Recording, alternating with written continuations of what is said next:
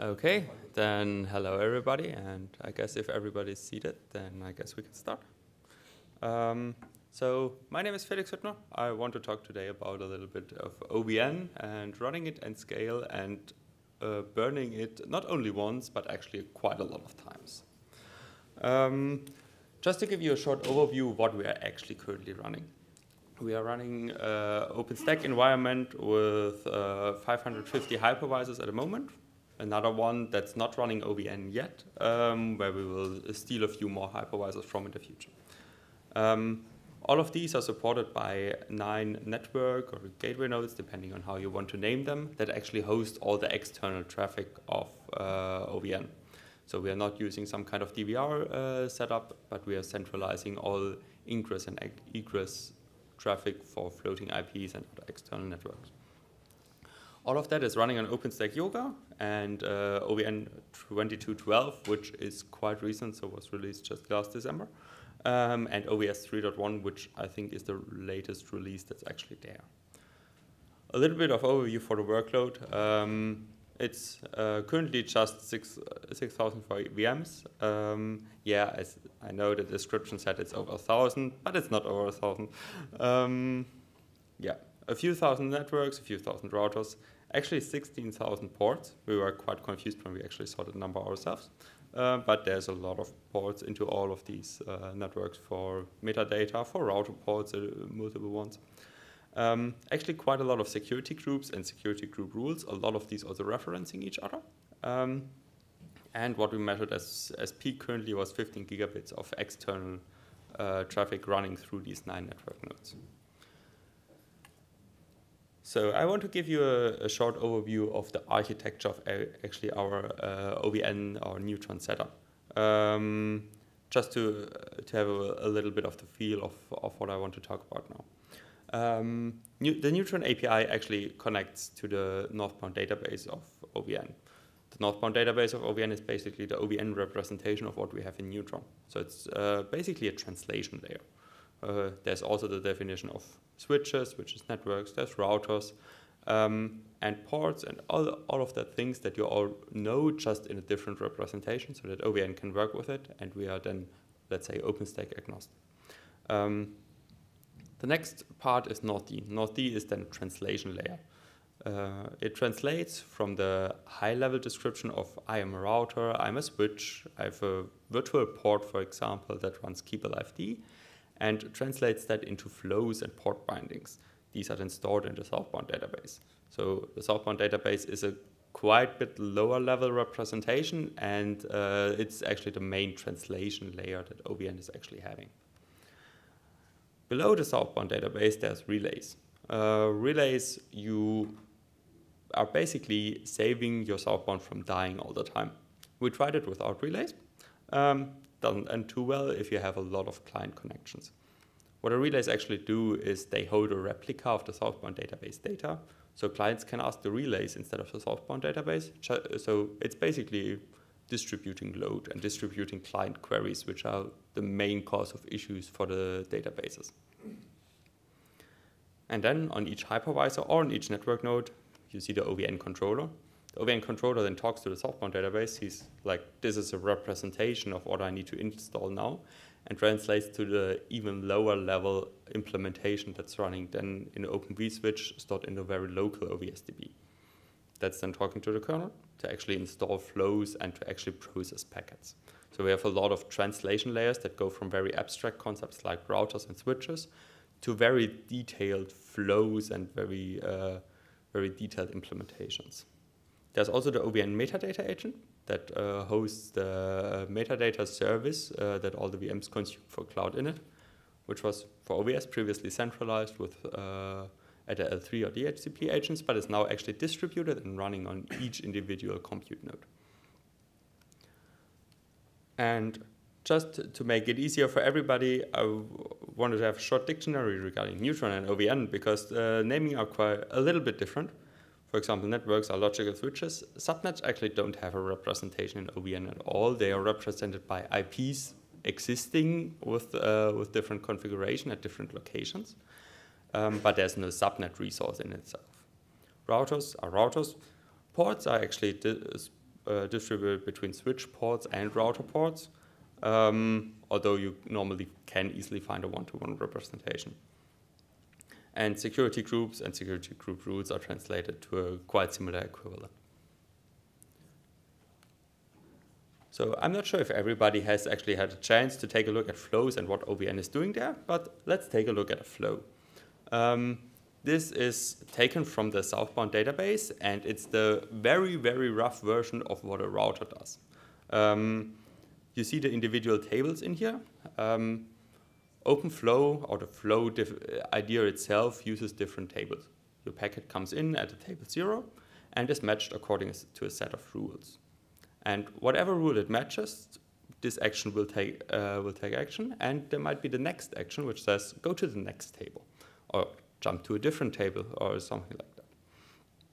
So the very first table is actually things you all normally have in your network interface, which just says, if I get a packet, is it actually sent to my MAC address, or is it sent to somewhere else? If it's not sent to my MAC address, I can completely drop it, because it's most probably not something I can actually do anything about. And then we jump, if this condition does hold, we actually jump to the next table. I skipped a few, or quite a lot of these tables, because there's a lot of magic happening for very different things, like fragmentation of packets, like load balancing, like lookups and stuff like that. And I just wanted to keep it a lot simpler. So we then jump to table 3. Table 3 is doing the very first check regarding routing. So for example, if our time to live of the IP packet is too low, we send a time to live exceeded, and we can stop the processing there, because we don't actually care what's going on. Also, if we actually receive a ping, we can answer here. So the ping actually doesn't go through the routing pipeline. It's actually stopped very early in the routing pipeline process. All other packets just continue. And then table 13, table 17 are actually doing both the whole routing magic. Table 13 is saying, like, this IP address that is the destination IP, is it one of the destination IPs of another interface where it's then the one that's coming in? If yes, I can decrement the time to live, I can change the source MAC address, and I can set a port where I want to send the thing out. If it gets sent to some IP where I have no idea where to send it to, I just drop the packet, because I can't do anything about it. And table 17 is then actually the up lookup for the destination. So I need to see what's the destination IP. Is it a next hop router? Do I need to look up the IP or the MAC address of the router I need to send it now to? Or do I need to look up the MAC address of, for example, a VM or something like that? I look it up, I send it to set it to my packet. If I don't know it, I send an up request, which is not nice, because then actually I drop the packet. I just send the up request, and we'll learn this for later. So I hope the source will send another packet. And for the next round, I then hopefully have an answer to this up request and can then actually forward this packet. And you would think it might work without issues, but I guess we all know that that's not how it's happening. There's a lot of different and probably quite detailed issues that we saw. Some are fixed. I will go to a little bit more detailed over them later. Some are not fixed, actually, or are not easy to fix, because they are more issue on a maybe conceptual level. One thing is router distribution during failover. That's something we saw just recently, which basically causes routers to pile up on single network nodes, and the other network nodes going quite empty, causing this one network node to basically process all of the traffic. One of the main issues that we saw is OVSDB server clusters that are not too stable or not too healthy. All of the OVN implementation is basically a single-threaded solution, or multiple single-threaded solutions. So you can quite easily overload your OVSDB server, so it doesn't answer heartbeats recently enough for all other nodes. So the other nodes think it's down, they vote for a new leader of their cluster, and the cluster breaks apart a little. That's not nice. OVN controllers also take a few seconds to reconcile, so there is some incremental logic. So if there's a change, they try to recompute only a little bit of information. But there are some things where they actually need to recompute all of the logic they have in them, and that can take a few seconds. Most of the time, that's not a big issue, but for example, KeePassword failovers need such a recompute. And if I then need to wait like 3 or 4 seconds, then my KeePassword failover might happen fast in the VM, but from a network perspective, it's delayed by a few seconds. And what we saw also is a lot of edge cases regarding SSL connections in the OVSDB clients. So we are using TLS connections everywhere, but there's some error handling in very weird edge cases that we saw. What we also found is actually a kernel bug in the Linux kernel, where you could kill the entire system if you delete a network namespace. I'll show you that at the end. And what's also there is a MAC binding table. So I told you earlier, OVN sends ARP requests if it doesn't know the MAC address or the destination MAC address for a given packet. These are then stored in the MAC binding table in the southbound database, and they per default don't have a time to live. They just stay there until the router that owns them is deleted. So we quite easily went up to like 500,000 entries in that table, and we couldn't get rid of them easily. There's a feature called MAC binding aging, where these entries are removed after a given time, but they are not actively renewed. So the MAC binding is actually deleted. The next packet that comes in triggers a new ARP request, but the packet itself is dropped again. So you have a traffic outage. That's something that's actually actively worked on upstream to get rid of this not so ideal behavior. So all of that now sounded, let's say, not that great, but let's compare it to the OBS ML2 plugin. And I'll do that in a few different topics. Let's take a look at maintenance. We previously had issues regarding restarting of L3 agents, because if they restart, they need to synchronize and create network namespaces, KeePassword processes, and all of that stuff, which at least for us took 45 to 60 minutes. You need to take that number with quite a bit of care, because that's our environment that's running OpenStack Queens. So I guess there are some improvements, but I guess we are not getting to the point of OVN where we are quite consistently below a minute. HA routers, I guess you probably all know that pain, are using KeePassword for failover. You have the DHCP agents that use the DNS mask processes. So your network nodes have quite a few processes if you have a lot of routers. That's quite nice in OVN because it's all flows. So you don't have the issue that you have thousands of processes running on that system that might need CPU time at exactly the same issue, or exactly the same time. And failover on OVN is handled using BFD, so we're a lot more, from our feeling, precise there. And for us, the now stable logic for OVS was we migrate all agents away from the L3 or DHCP agent. So our routers are manually rescheduled to another node, DHCP or DHCP namespaces are manually rescheduled somewhere else, and then we stop the agents because then nothing bad can happen anymore. For OVN, we can't just stop the OVN controller because that healthily stops these things and doesn't actually burn the whole environment. If we take a look at what happens at overload, so if you have a network node and it processes more traffic than it can handle, it needs more CPU time than it has or something like that. For OBS, we had it a few times, and we spent a few hours on recovery each time, because if one of the network nodes gets overloaded, it stops answering to KeePassword randomly. And other network nodes then take over these KeePassword processes, they get masters. But this one node isn't consistently dead. So it sends some requests out or some VRP announcements out as well. And these KeePassword processes start to flap. So one node can easily bring down other ones just with the load of KeePassword failover all the time. For OVN, we have never observed such an issue like that. So a node might fail, but then this one node fails. You can try to reschedule routers to other nodes, so maybe you can isolate the issue or something like that. But we don't cascade the failure to somewhere else. And if we take a look at control plane outages, that looks currently a little bit like if it's completely down, the ML2 OVS looks a little more stable, but if that's actually the case, I'm not so sure.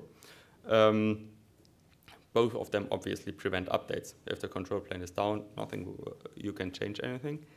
What is still working in OVS is failover of keep-alive-D if the user has keep-alive-D instances. That doesn't work in OVN, at least for cases where keep-alive or the packets to that keep-alive-D IP go over a router, because that needs the control plane for updates. But we don't have that issue regarding things going out of sync that maybe you also saw for ML2 OVS, where just randomly a given agent doesn't know the network nodes it needs to send traffic to or broadcast packets to or whatever else, and which randomly fixes itself after some time. So let's go into a little bit more detailed thing of what actually broke. One thing that we saw quite early, if you just restart an OVN controller, it takes a little bit of time, or quite a long time, until the Neutron API actually sees it as up. That's a fix that's already merged, because that was just a missing, let's say, notification there. We saw quite a lot of issues with the OVN metadata agent. If you have a lot of ports it needs to monitor, because it basically asks the southbound database for all ports, not only the ports of the node it's currently running on, but all ports. And since it's maybe not the most performant Python implementation of the world, it might take like a few minutes or a long time to actually start up.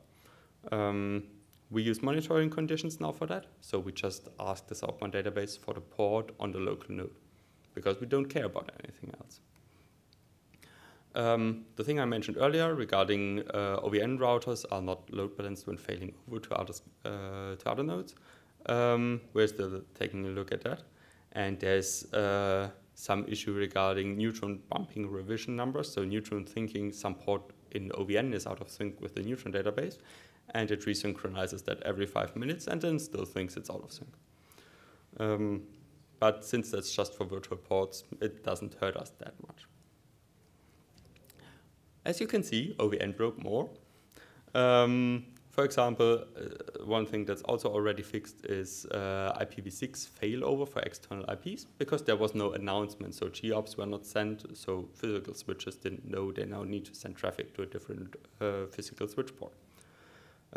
If you want to use that, OVN 2212, that fix is included.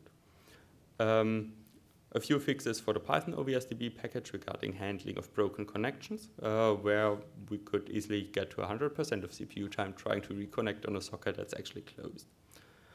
One thing that was actually a denial of service from the outside was a packet to a router port, to outside router port, if it's TCP SYN, was actually resubmitted. So the router tried to route a packet to itself and decremented the TTL, and tried to route it to itself, decremented the TTL, and did that until the TTL expired.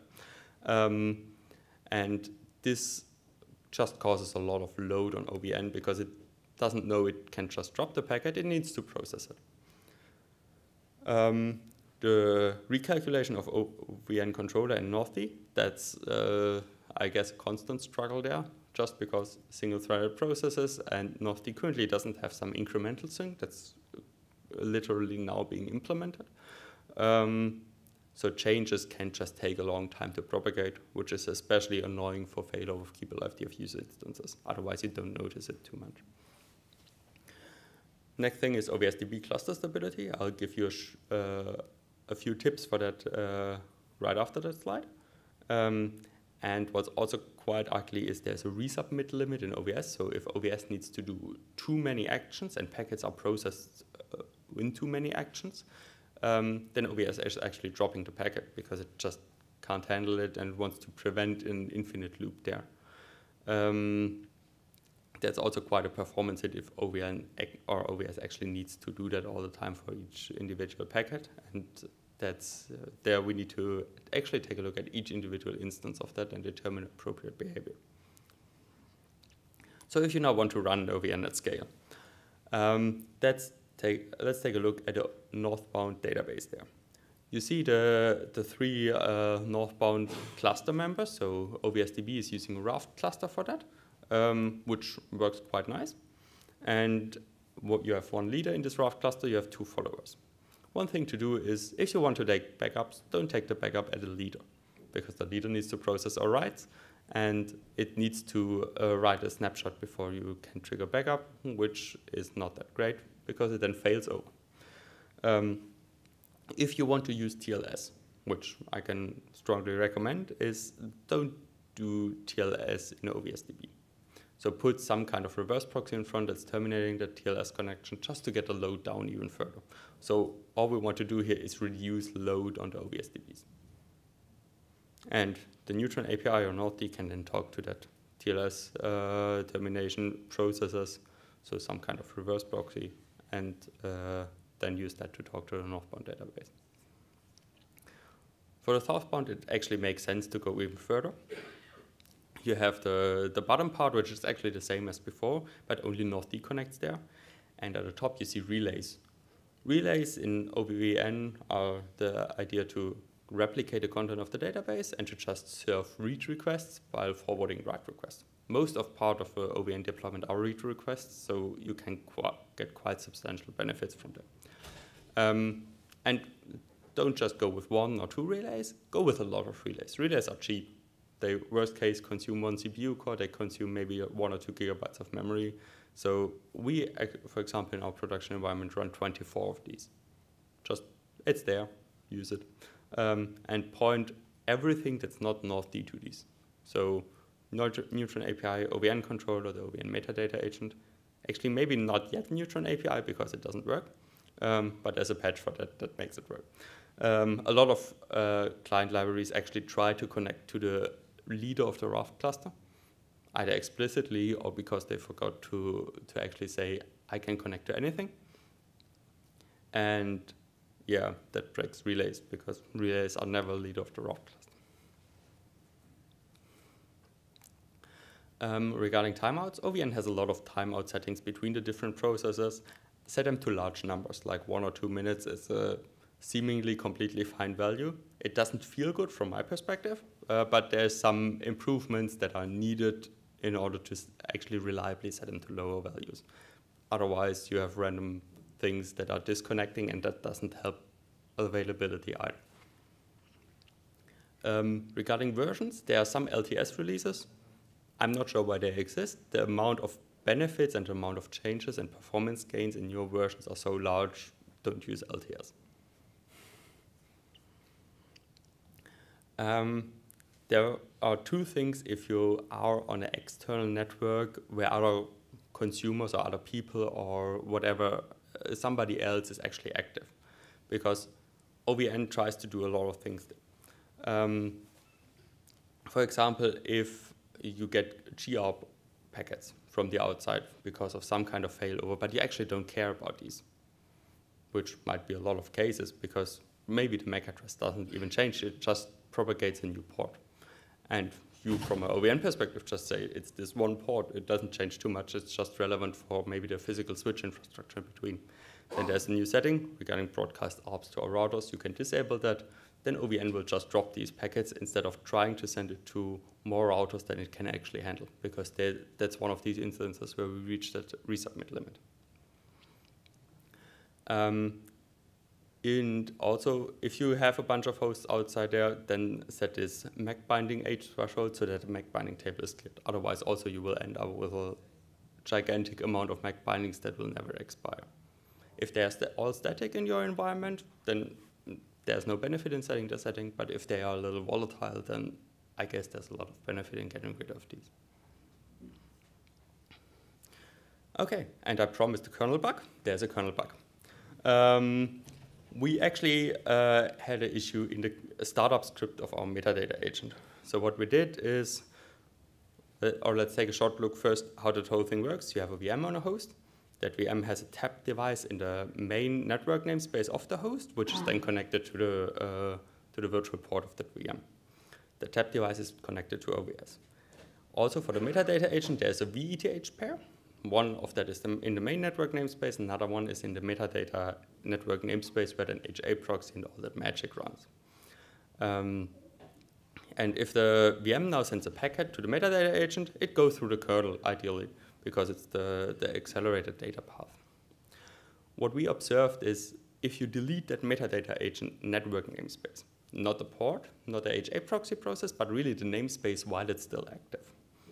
And the VM, in the exact same time sends a packet to there, you can get a kernel to hang. Because the kernel then tries to send a packet to a VATH port that actually doesn't exist anymore, or is in the process of being decommissioned.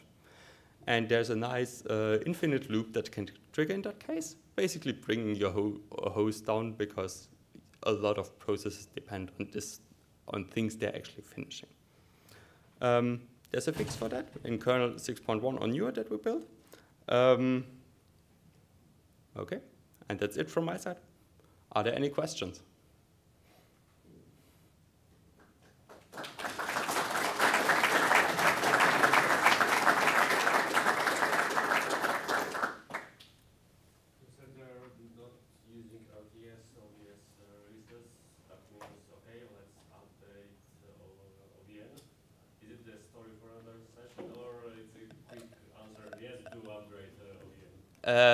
We are currently in the process of building our upgrade path for OVN. We have not tried it yet. So I guess that's a session for the next summit.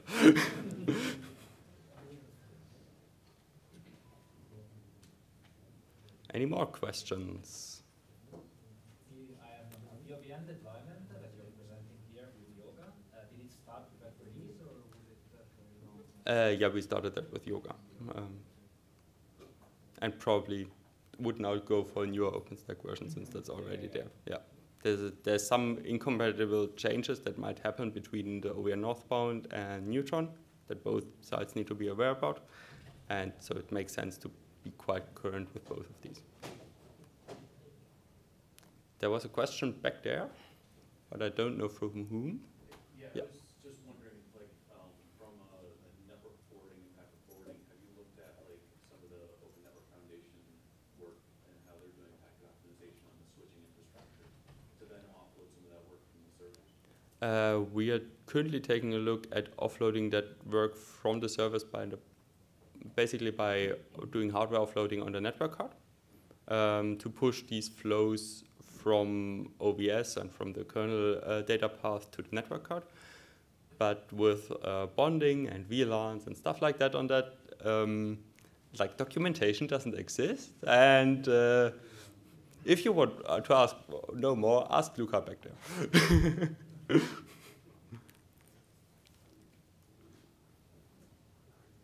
More questions? Yeah. Why you decided to use central node and not distributed floating VP? We used it also in the past with OVS, so we didn't want to take a closer look at that again, but maybe that makes sense with using BGP, but we wanted to keep all this, let's say, external connectivity, the multiple external networks we have just to a few locations, so that these few locations get all the, let's say, horribleness of stretched layer 2 networks and all that fun stuff, while all the other nodes are fine and don't need to care about that issue. So we wanted to centralize the problem.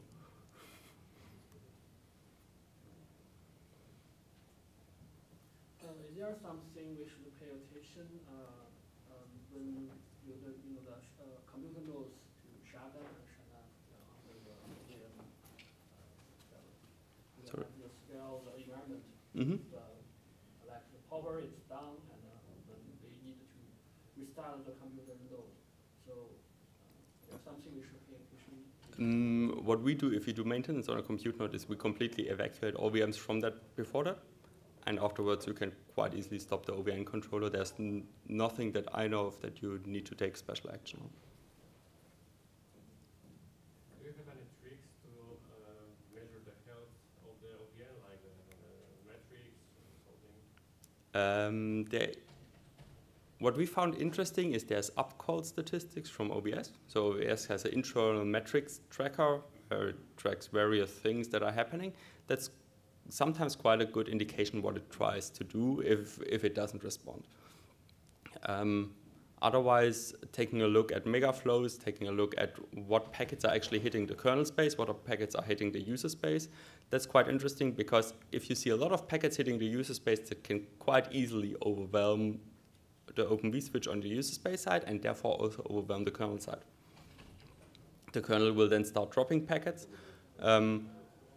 Yeah, that's one of the bigger issues. So what we see is that around 99% of all packets are handled in the kernel. If that goes like below 95%, you have no chance to actually handle these packets in user space. Do you have some formulas to calculate the timeout? For example, now you have 6,000 VMs. We just change the timeout to 6 seconds. For example, if we have about 3,000 or 9,000, we just change the time by experience, or we have something to formula to calculate.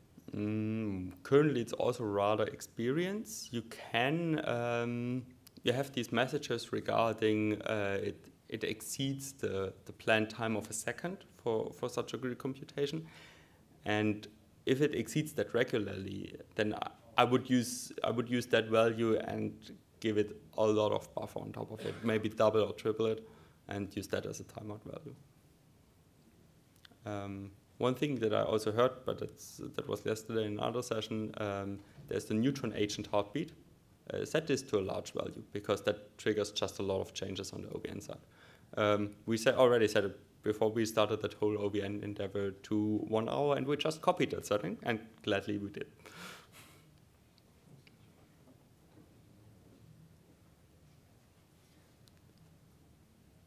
If there are no more questions, then I guess we are done. Thanks very much.